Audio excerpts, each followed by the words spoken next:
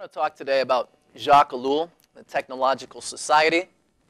His book, published in 1954 as La Technique and translated into English in 1964. Now, in the Technological Society, Jacques Ellul is going to be concerned with mainly human freedom and the ways in which human freedom is eliminated as a direct result of the development of technology. So something we can meditate a little bit on at some other point is what human freedom actually is, what it consists in. We can name a couple of things. However, we can say autonomy, true choice, absence of coercion, things like spontaneity, serendipity, even randomness or mystery, which provides the condition for creativity. All these things involved in human freedom. And he's going to set up this equation, right? There's an inverse relation. The more technology we get, the less free we become. I want to mention that he doesn't use the word technology that much. He uses the word technique. And by technique, he means something very specific. He's not talking about a single technology or a handful of technologies or techniques or even machines or scientific methodology. He gives a definition, and we'll look at this because it's kind of an abstract concept and it remains a little bit vague even when we do define it. So this is the definition that he gives. Technique, the totality of methods rationally arrived at and having absolute efficiency for a given stage of development in every field of human activity. So the totality of methods. I'm not going to spend too much time on the history of the development of technique because Ellul doesn't either. Just to say that, contrary to popular belief, he believes that technique actually originated in the East, not in the West. And he talks about the Greeks. The Greeks didn't really go in for technique, according to Ellul. They made the strict separation between science and technique. Technique is concerned with yield in the broadest possible sense of the word, right? And the purposes of technique, right? The ends of it, kind of incompatible with the Greek emphasis on harmony, balance, moderation at the individual level and participation in civic and political life in the polis, right? These were the highest ends for the Greeks, not economic man. Greeks weren't impressed by that. So even with scientific folks like Pythagoras, Archimedes, Democritus, Plato, Aristotle, and so forth, was the separation of science from technique. They're concerned with knowledge. The Romans, on the other hand, did employ technique, according to Ellul, and mainly organizational techniques. So techniques of law, juridical techniques, techniques of conscription, military techniques, the res publica, and so forth. So Rome did go in for techniques. There are three types of techniques that Ellul talks about. I'm not going to discuss all of them, but we have economic techniques, organizational techniques, and human techniques. With economic techniques, we're mainly concerned with production, again, with yield, but it also includes organization of labor, a centralized economic planning, and these sorts of things. Organizational technique basically is anything that has to do with the state. So administrative techniques, juridical techniques, legal techniques, police apparatus, army, navy, and so forth. And finally, we have human techniques. And under that umbrella fall education, propaganda, medicine, genetics, psychology is a really important human technique. Human technique takes the human being as its object. All right. So, character of technique.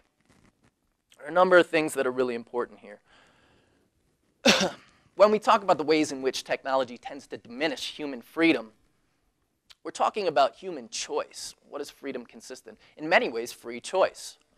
One thing about technique is that it involves the cutting out of the human being, so automatism of technical choice.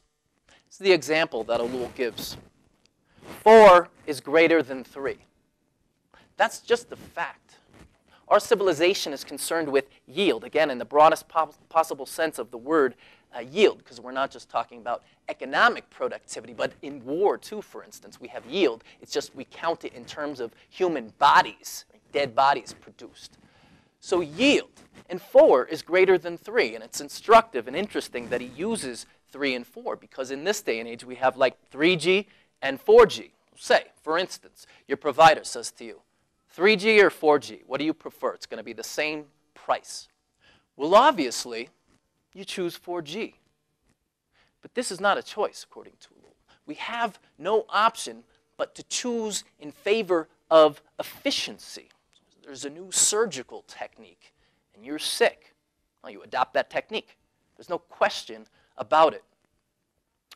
There's another important aspect to automatism of technical choice, and that is that whenever technique comes into contact with something that is not technique, technique always wins out and either eliminates the other thing, right, that spontaneous domain, or it turns it into technique. What is the worst thing that a person or system can do in this day and age? The worst charge that can be leveled against a person or system in the technological society is that it is impeding technical progress.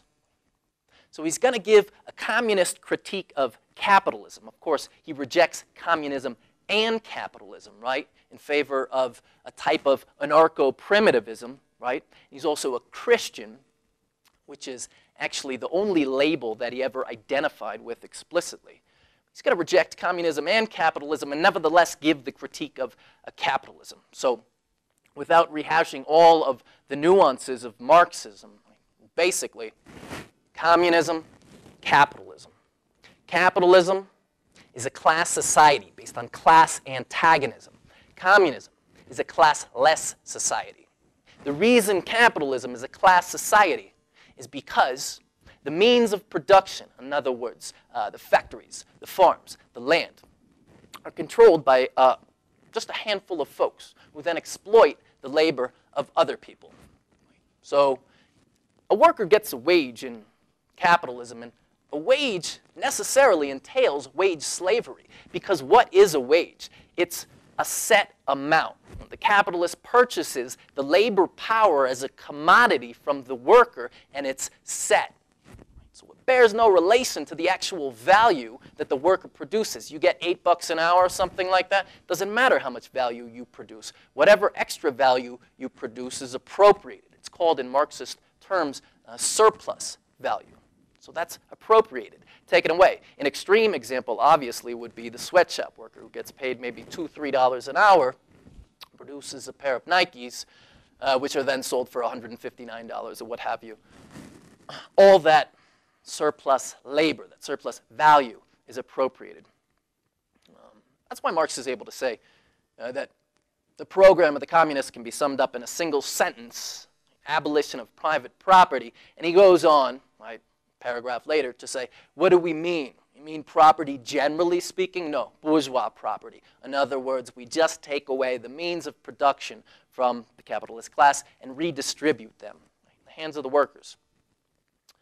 So what is the problem with capitalism? What sort of critique will Ellul offer? It's the fact that capitalism impedes technical progress, right, because it subordinates technique to an artificial end, namely profit. It doesn't adopt all technical progress. It's concerned with profit. So again, in Marxian theory, we have these crises of overproduction, which are periodic. The distinguishing characteristic about capitalism, according to Marx, is not actually class antagonism, because that's always existed. Rather, one of the distinguishing characteristics is the constant revolutionization of the means of production. In other words, better and better and better technology. But with this technology, we get too much good stuff, so to speak, right? Too much stuff in the market. So supply goes high, demand falls, profits fall. And then we have what's called in Marxian terms creative destruction. Close some factories, eliminate the instruments of production, lay people off, fire folks. And then supply goes down, profits can rise again. So what we see is actual destruction of technological apparatus in capitalism, because capitalists are only concerned with profit.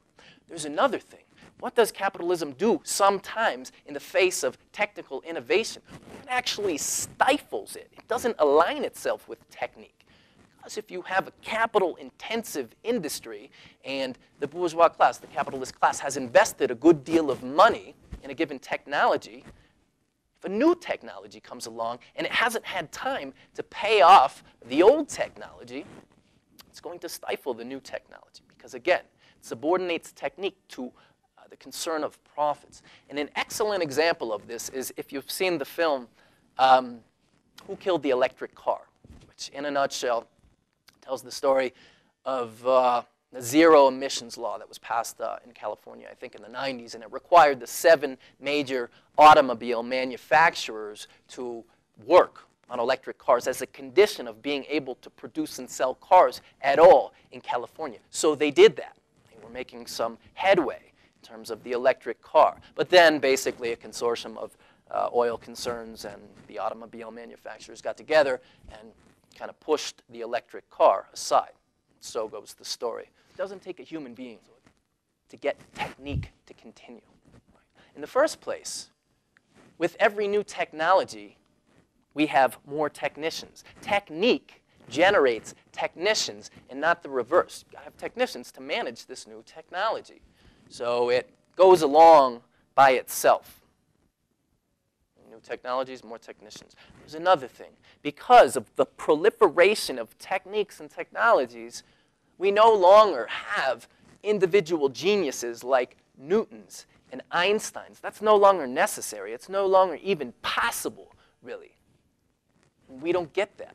What we do is accumulate a whole bunch of stuff, information, data, and then we analyze it much as a computer would. Whoever's kind of in the know, has all the relevant information, is able to make the new discovery. It's kind of an inexorable logic. There's this internal logic to the development of technique, self-augmentation. So for instance, if you look at some of the newer inventions, right, the impressive ones of our era, what you see is they're not sort of earth-shattering things. Take Bill Gates and Windows, just kind of synthesize stuff. More recently, Mark Zuckerberg, right, Facebook. If the movie The Social Network is to be believed, there's like a bunch of people were kind of on the same path towards inventing something, and maybe Mark Zuckerberg shut them out and combined a few things, and you get Facebook. Pretty much anyone can do it. And this is the self-augmentation that we see. So a couple of laws in terms of self-augmentation. One is that technological progress, technique, is irreversible. Once technique has been applied in a certain domain, you can't go back. There's no going back. And it expands. It doesn't expand arithmetically, but according to Ellul, geometrically. And it's interesting that he says that too, because the futurist AI guy, Ray Kurzweil, right, now says that as we move towards the singularity, the fusion of biological and machine intelligence, we're actually seeing exponential progress. So it's no longer even geometric. But little by little, technique, rationality, systematicity is applied to new domains. And the domains in particular that were once considered absolutely spontaneous. In Chinese, the word 自然 refers to both nature and spontaneity. So we're often thinking about sort of natural things.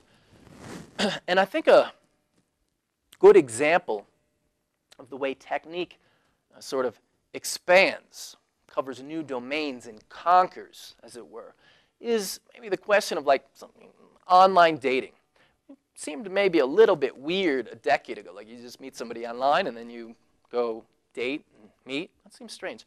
Now it seems perfectly logical and in certain senses even more natural than just randomly meeting someone at a bar, because that depends on circumstance. Whereas if you have online dating, that is taken out of the equation. Technique is applied in this domain of intimacy, love, sex, and it's really much more effective and efficient because it aligns with technique. So you just get people that you're compatible with. You send them a message, and they send you messages. You line up people, you get more dates. It's kind of better in a certain sense. It transcends the boundaries of time and of space. You don't have to be in that particular town at that particular time in that bar and meet that person. So technique expands, and it's irreversible once it does expand into a particular domain. So monism. This is a really important element of technique, monism. So, mono, one. Monism refers to two things, two elements in the character of technique. First of all, it's the interdependency between all technologies. They operate on similar physical laws, similar principles. You can't have a computer without a transistor. Can't have a cell phone without a satellite. You can't have any of these things without trucks and planes to ship them along. So it refers to this interdependency. It's inescapable. But it also refers to something even more important. And this is the fact that you can't separate the good from the bad applications of technique. It flies in the face of conventional wisdom. It says we have this fact-value distinction. Oh, we have one technology. It can be used for good or for evil. It all depends. We have to make that decision. And Jacques Ellul says, no. He has this formulation. And content is inseparable from use, which is inseparable from being. It means that if a thing is invented, it must be used, and there's a sequence of developments. That sequence will be followed. So he gives the example of the atomic bomb, nuclear power. We could say nuclear energy. That has a few different applications. We can bomb people, like destroy cities, or we can create energy that's cheap, efficient, and so forth. But in fact, says Ellul, the logic of technique requires that we go through the bomb stage. It's automatic. It's not a question of evil motives necessarily among human beings, or even as a function of war and necessity. It's not like that at all. Rather, the logic of technique dictates that we bomb people first. We have to bomb people first because it's simply easier, technically and scientifically speaking, to split the atom and release the energy than to split the atom and harness the energy. We may be able to do that, and we sometimes do it now, right? But logically speaking, it has to occur in that sequence. Just easier, technically. So we have to have the bomb. And again, with monism. Finally, universalism. This refers to the diffusion of technique. Technique diffuses, and it tends towards homogenization across cultures. It's universalism. An aspect of this, too, are the catastrophes that we see. Do we have to accept the fact that technique automatically causes catastrophe? Not necessarily. But it does tend to, according to Ellul. For instance, environmental catastrophe. Anytime we adopt these techniques, they give rise to problems and disasters that are much worse than the situation that would have obtained had we not introduced the technique in the first place. So, of course, indigenous cultures obviously recognize the environmental repercussions, the introduction of these techniques. Ellul did too, which is not too bad for a European in the 1950s. But it's just like, okay, chemical pesticides, DDT, deforestation, destruction of habitat. These things are a function of technique.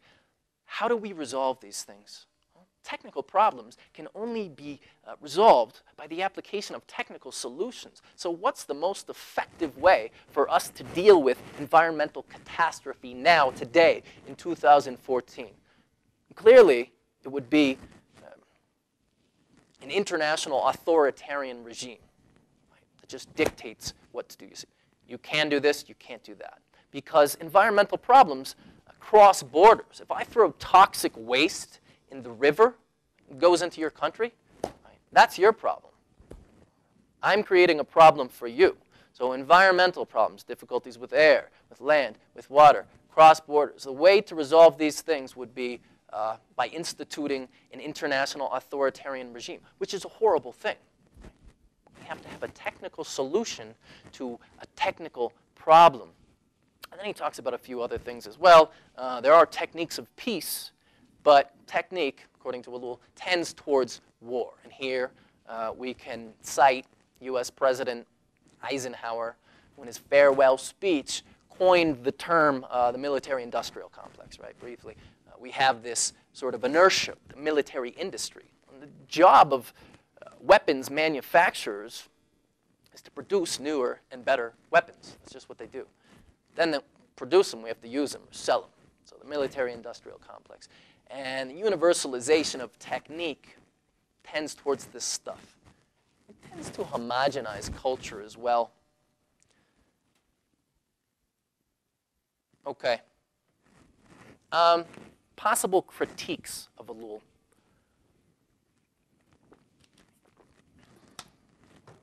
The first and most obvious critique would be that he creates this dichotomy between technical society and non-technical society. And he actually gives a date, puts this boundary at 1750. Of course, he doesn't equate the technological society with the Industrial Revolution, not at all. Technique is much more all-encompassing. But to 1750, we started off with the technological society. We could suggest that that's just a false dichotomy, right? Human beings are technological animals. It's kind of one of our defining characteristics, along with our opposable thumbs and our language, right? We're just technological animals. We have spears. That's high technology. Hunting is a technique. Fishing is a technique. Magic, as he himself says, is a technique because it involves the attempt to subordinate, master, manage, dominate nature by propitiating the gods or whatever. These are all technologies. So why this arbitrary boundary between technological society and non-technological society? He does actually acknowledge this, right, because he's no dummy. So we are sort of technological animals. But he gives a number of reasons why he thinks that it's justified. We can create that line at 1750s. For instance, ancient technologies were strictly limited. They were bounded by geography and by culture. A technique was peculiar to a given culture, so no other culture would necessarily adopt that technique because it would amount to adopting the entire alien culture in terms of the development of the technique. That was slow, so we could decide whether or not we actually wanted to use that technique instead of having technique dictate to us what's going to happen next. So for a few different reasons, he thinks it's not a good objection. Ultimately, kind of comes down to Engels' idea. So he mentions Engels, this idea that change in quantity will ultimately give rise to a change in quality. Change in degree will cause change in kind. Scientifically speaking, right, if we just heat up water, ultimately we'll get a qualitative change. It'll change into gas, into steam. So that's Engels' law. And something like that seems to be operating in his theory. 1750, we get the technological society, where it becomes too much, and technology is no longer a means to an end, whatever that end might be, happiness, right? The means, the techniques, are now themselves the ends. And a perfect example of this might be something like an iPhone, right? A phone is a means to communicate. But now the equation has been reversed such that communication is actually the means to the end of having an iPhone. So the means become the end. This is how technique spreads. But we can give that critique. We're still technological animals. That's how we function. Another possible critique would be like, okay, even if the means are inevitable, unavoidable, can't we still choose the ends? Isn't that really possible? Again, online dating. I just have more dates. Now I have more choice. Nuclear energy. Even if he's correct about the sequence we had to make the bomb first, right, the nature of that technology dictates it. Still, we've only dropped the bomb twice, all of humanity, so maybe we can still choose. Whereas his idea here said if we make use of technique, we must accept the specificity and autonomy of its ends and the totality of its rules. Again, we can take issue with that. We also might take issue with the idea of the natural. It tends towards that, the natural. What is the natural, really? Strictly speaking, everything exists in the universe, so everything is kind of natural in that way. We also should be careful not to essentialize human nature or nature in general, because evolution operates. The human being is not a static being, right? Our genome itself is always changing. So this notion that we should revert to something more natural, or that there's a course that human life should follow, is perhaps problematic. And a final potential critique would be the fact that it's kind of a closed issue. In a way, it's similar to psychological egoism, that notion that we discuss that human beings are innately selfish. It's purely descriptive. Everything is technique. Everything is technique. We're concerned with yield. We're concerned with efficiency. We just produce as much stuff as we possibly can. And he says, even when we seem to go in the opposite direction, really it's just the calibration. It's technique self-correcting. He talks about industrial deconcentration. In the 21st century, we can say, like, we have this sustainability movement. We like organic food and that sort of thing. But really, he's just saying, well, technique has decided that from another point of view, something is actually more efficient. So we want sustainability because technique dictates that ultimately that's more efficient than industrial agriculture.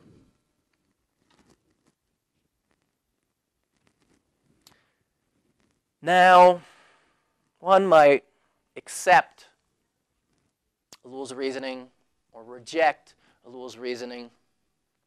I think it's possible to say, and many folks might, oh, okay, technique, whatever.